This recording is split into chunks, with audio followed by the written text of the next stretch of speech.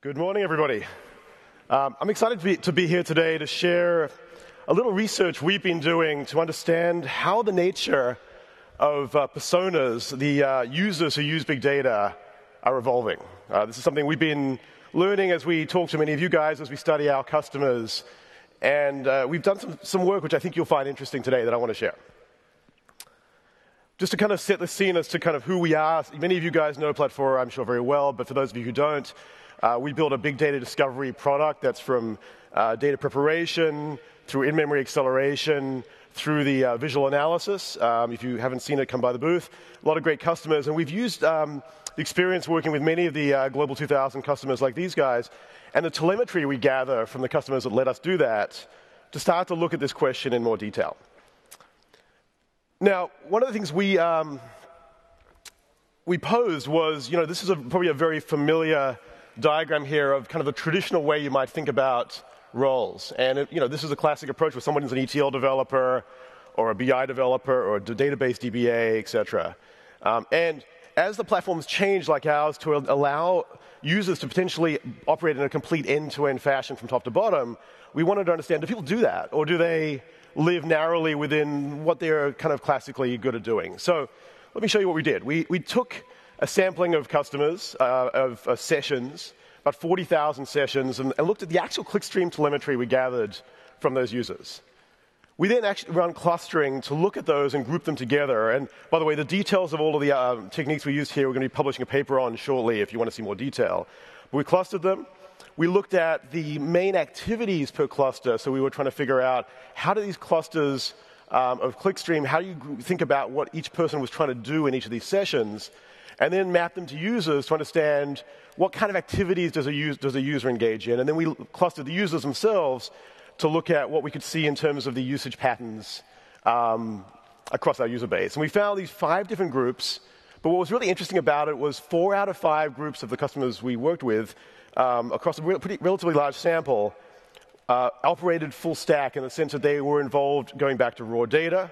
They asked questions that involved iterating, making sense of things at a visual level, and operating and sort of modeling in between, and doing that in a way that they could comprehend and be very effective at.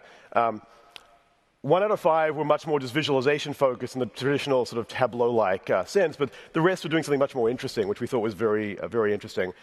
Now, the data science block here is highlighted because that's an area we hadn't done as much work in yet. This isn't kind of a future area of research for us, is for these users who are not naturally necessarily statisticians, how do they kind of encounter data science and what can they do there? And so we want to understand how we can sort of expand this world to understand that piece of the picture too, which is something we'll be sharing more on soon.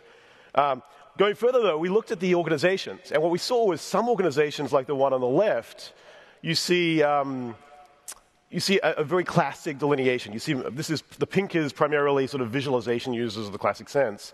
The one on the right is the full stack users, the yellow. And we saw, on average, about 2.4x faster iteration time to get to insights because people weren't waiting for other people. They could go do it themselves. We saw them working with more data, and we saw these people empirically being kind of recognized in the organization as being kind of new stars, which we thought was very cool. And so what we're seeing is this is really supporting this idea of the citizen data scientist, this new term that Gartner has been talking about around this line of business user who's passionate about data, not a trained statistician, but is actually thinking about the business and how to do things iteratively right now. And we think that's a really important evolution. So I want to leave you with 3 takeaways as you think about this. One is I encourage you guys to look for the citizen data scientists, this emerging persona in your own organization. I think they're powerful change agents if you can harness them right. 2 is we and others, I think we should expand this and really ask the question of how does this broader audience work with machine learning and data science techniques without being statisticians? And can you do that in a good way, or do you have to offload that to more trained data scientists? And 3rd, I want to pose a question, which is, this is to take away and think about. We ask the question, as machine learning, as data science, as deep learning techniques emerge, etc., are we entering an age where this is all becoming a black box and people are kind of become just stewards for the algorithms? Or is this about collaborative techniques where people and machines are working together, and this role of the citizen data scientist is a true career path for the next decade? And we think it's the latter, but I think it's a point of discussion, and we look forward to that conversation as we go forward. So with that, thank you very much, and thanks for letting me talk to you guys today.